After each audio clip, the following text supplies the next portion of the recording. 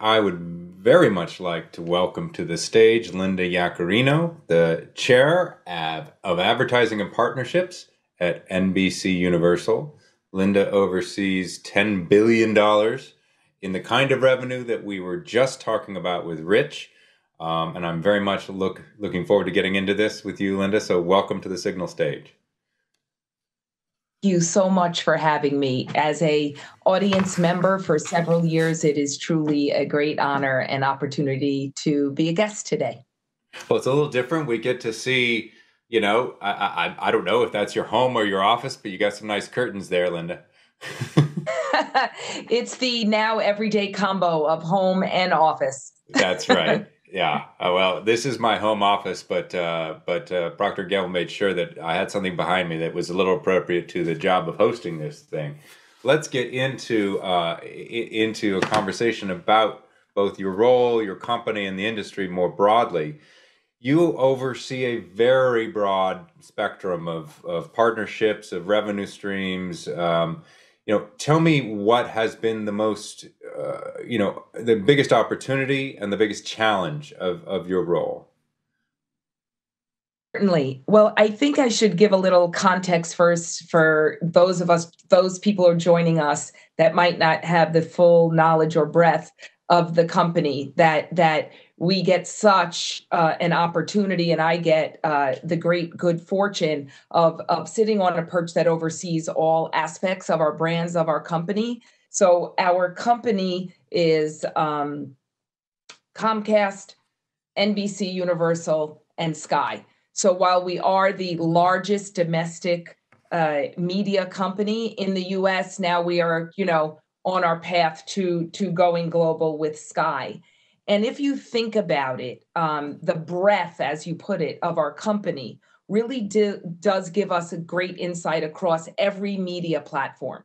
So whether it is linear television that Rich spoke so lovingly about a few minutes ago, or to digital properties or now streaming, broadcast, English language, Spanish language, cable, sports, entertainment, there's such a huge diversity of brands, therefore a huge diversity of knowledge and access in two really specific areas, right? We have an incredible purview of how consumers want to interact with us. And then, therefore, we're able to talk to marketers like one of our biggest partners, Procter, about how they want to or should be maximizing doing business with us. So we have an incredible purview of knowledge and data in that relationship because we know how consumers interact with us.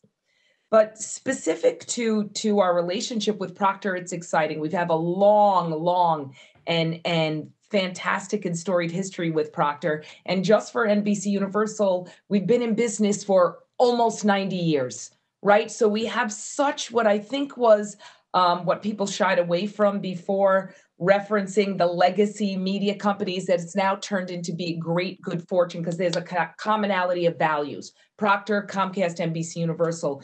And it's what Mark mentioned in his opening comments, right? So we talked about safety, right? So safety now has taken twofold meaning. Safety for your employees and consumers, but brand safety. And then growth and focus on mobilizing for good, and I know we'll talk about that. But I think the biggest challenge that exists today is exactly what Rich talked about a little bit, which is the collision between media and tech. And Comcast NBC Universal is literally at the epicenter of that. And the challenge really is, and I could speak personally of my own personal frustration, is the ability to get the industry to move forward and leave the legacy practices behind and stay current or catch up to the consumer that everyone you've had speaking this morning is talking so specifically about. So thrilled to be working with Procter on moving the industry forward, and they need more of a nudge. So Mark's been a great partner. You have definitely been giving those nudges, and I want to talk about a couple of them. Before we do, though, my guess is many folks out there are paying attention to the news that may have come out in your case just yesterday. There's been a build up to it, but it was a milestone. Peacock launched. So tell us, how is Peacock different from other streaming services, and what are your expectations and hopes for it? Well, today is actually Peacock's national birthday, so it's perfectly timed to be speaking to you today. And again, I'll reference the comment by Rich about the collision between media and tech and data. I would just give a little more context to it because Peacock is really elevating or changing the game in streaming because of the heightened premium content that Peacock has to deliver.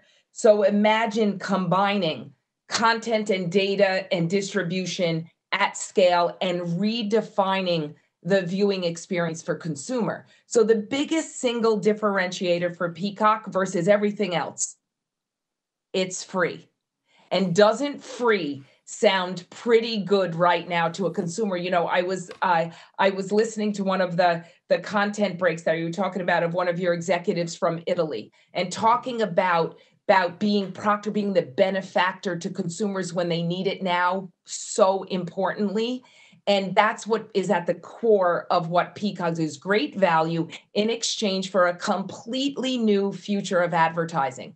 So everything that we're talking about, less of a disruption, making our marketing partners the benefactor to consumers, making shoppable experiences part of the everyday game for Peacock, and really, most importantly, embedding advertising partnerships, branded experience as part of the consumer experience for Peacock. So I think the future that both Rich and Mark were talking about, and I know you can't put a date on transformation, but certainly the transformation of the future of advertising is today, July 15th, with the birth of Peacock. Yeah, I got the date off by one. I don't know how. I seem to be always living in the next day, So especially when we're in you're the middle always of this. ahead of the game and one step ahead of everyone else. So it makes complete sense. At least one day. Well, happy birthday for Peacock. It is a new model. And my guess is you have a company that is so uh, distinct in so many different elements that, this kind of change is not easy. There will be people even within your own company who will fight it. And, have you found that the ability to make that kind of change has accelerated during the last 4 or 5 months when just everything has been put into such relief? You are exactly right that Peacock has challenged the legacy of the entire business, but certainly the legacy or the core foundation of every single business at NBC Universal. So once we decided that we were locked on into the launching this innovation project, it was really because we were so focused on where and sure of where the consumer was going next. So with that focus, everyone kind of, laid down their territory guidelines and said, we're in it. We're going to launch on time. And imagine in with COVID that we launched on time because we have a singular focus of where the whole business is going. And that now Peacock experience will inform all of our linear evolution as well. It is in Hmm. motion. Yeah. So I want to pull back because I said in the researching, for this conversation, I got the chance to read several of your memos they're almost like public op-eds, if you will, and you wrote one open letter to the industry, the media and marketing industry. I'm just going to read a couple sentences from it, and I want you to respond. We now, and I'm quoting, all have a shared responsibility to transform our company's industry and our economy because when everything is at stake, we are all stakeholders, and there's no industry better suited to lead than the marketing community. Can you unpack that a little bit? Why is the marketing community so important to lead at this moment? The market, and thank you. That was, literally the heart center of my op-ed that actually I was so excited to write because I really believe that the marketing community, if you could imagine, the marketing community is horizontal and sits across every single business sector. right? So if it sits across every business sector, we are all in this together, whether it is the health crisis, we are all fighting a common enemy, or it is the cultural issues that we are all fighting together. And if marketing's job is to inspire emotion and inspire consumers into action, what a great call to service that is for marketers across this country, across the world, to lock arms together, to mobilize a change in conversation and mobilize consumer action in service to, think about it, we're able to create an emotion. You create action. Action creates sales. Sales, and I think Mark touched on this, sales creates jobs. And when jobs are created, you are therefore jump-starting the economy. And what a great call to action that is. But I would be remiss if I didn't talk about, and it was about 2 years ago, so maybe it was a little, future telling at the time, over 180 companies signed a pledge where they believed that the service to their employees, service to consumers was greater than a balance sheet. And maybe, just maybe, there was a little foresight to these moments that now is the time to change that cultural conversation together. And honestly, we at NBC Universal, Comcast, Sky, together, all our brands, we take that and wear that opportunity or obligation as a badge of honor. Because if we can mobilize citizens all over the world to act, then we do that with great integrity, trust, transparency, to make sure that we're all in this together, and we should lean in and make those changes that are so necessary. It may sound ambitious, but I think coming out of the last 4 or 5 months we've all been through globally, it's a great opportunity to act. Yeah, I couldn't agree more, and I look forward to seeing that action. And there's so much to talk with you about, but we're getting short on time. And there's something that I really want to make sure we get to, because while, these have been incredibly trying times, and we want to honor them, there's also a bit of fun to be had. And particularly when it comes, to a company like yours. You have a big event tomorrow night, I think it is, unless I got that wrong and it's tonight. But I think it's tomorrow night. One of my favorite shows is Getting Back Together. And as I understand it, you brought us a little preview of it. Can you set it up?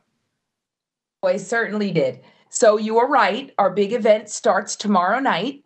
It starts tomorrow night on NBC. In some areas, it will then go across all of our cable networks on Friday and on Peacock on Friday as well. So what we actually did, and certainly as a result of the last bunch of months, when we couldn't have our traditional, dare I use that word, at today's conference, our traditional upfront at Radio City, we thought, how could we lean in and completely transform the upfront forever? And tomorrow night will be the night when we asked the great Tina Fey and her writing partner, Robert Carlock, to reimagine that upfront experience. And would they bring, for one special reunion show, 30 Rock back and bring the upfront simultaneously to you, all our marketing partners, but also to the all Americans and all audiences to watch it with us. So we're so excited that everyone gets to see 30 Rock and a lot of our future shows that we have coming up. And I'll tell you, I may have seen a preview of the show. It is hilarious. And we made a special video for all of you today to get a little taste of what you'll be about to see tomorrow night. All right, a special preview. I think we can roll the video. Let's see it. Hello? Did you get my muffins, Lemon? They're so good. What fancy place are they from? They're Jacques Henriet. Am I tasting pear and bacon? I don't know what's already in your mouth, Lemon, but listen. Kenneth Parcell emailed me today. Oh, why? Is he having another one of those Zoop-Zorp virtual cocktail parties where everyone talks at the same time and the camera makes me look like Weird Al? No, he wants to reboot TGS for Peacock. It's NBC's amazing new streaming platform where all of NBC's hit comedies from the past 93 years will be available. Wow, even Friends? How did you slap me? I have the iPhone 40. Now, you do know that Kenneth Parcell is the chairman of all of NBC Universal, right? I guess I kind of remember that. You're the next president of the National Broadcasting Company.